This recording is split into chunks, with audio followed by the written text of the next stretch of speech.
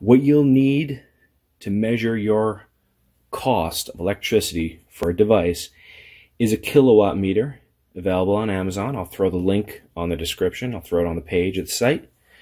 You will need to know how much your electricity costs. Call your electric company. I'm in New York, so we have PSEG. Call them up and ask them to give you a sort of average.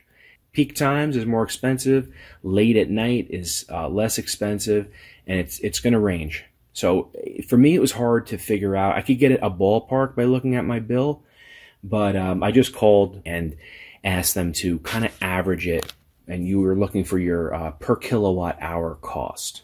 For me, it's 15 cents. Find out what your cost is. You'll need this guy and the website, which I'll show you later. So this is what I do. This light here, it's an LED light, and I use it for growing my vegetables. And I'm curious to see how much it costs me if I leave it on 8 hours a day, for a month, whatever. Also, a grow mat over here. I did the same thing with my grow mat and my T5 lights, especially since I switched from going from LED to fluorescent. I really wanted to know how much extra money I was spending a month. So what you would do is you plug your device into this and plug this into the wall. Okay, I just ended up getting an extension cord and plugging this in. And when I start this thing up, it's always on volts, 120, that's good. I want to click on wattage. There you go. And I could see this is pulling 46, on average, 46 watts. Once you know that, then you can punch that into your calculator to figure out how much that's going to cost you. And this is the website that I use. I hope they don't take it down because it's bookmarked. It's energyusecalculator.com, and I'll throw the URL on the screen and put it on the web page for you. Power watts, we already know it's 46. And price per kilowatt hour is 15. They have 10 in there. I guess that's a good average. But I already know mine is 15 cents. And I typically, when I'm germinating seeds for my pepper plants, I have it on, I think 12 hours a day or 15 hours a day per day. Calculate.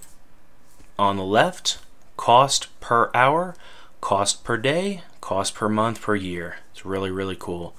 So per day, that light is costing me 10 cents.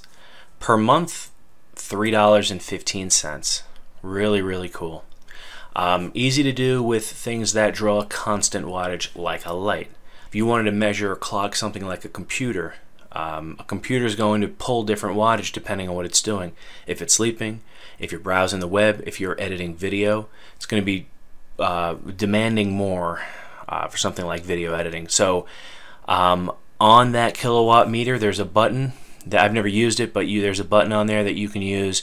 As soon as you plug it in, it will start recording, and you can leave it running for a week, whatever, a couple days, and you can hit that button and it will tell you the average, which is really cool.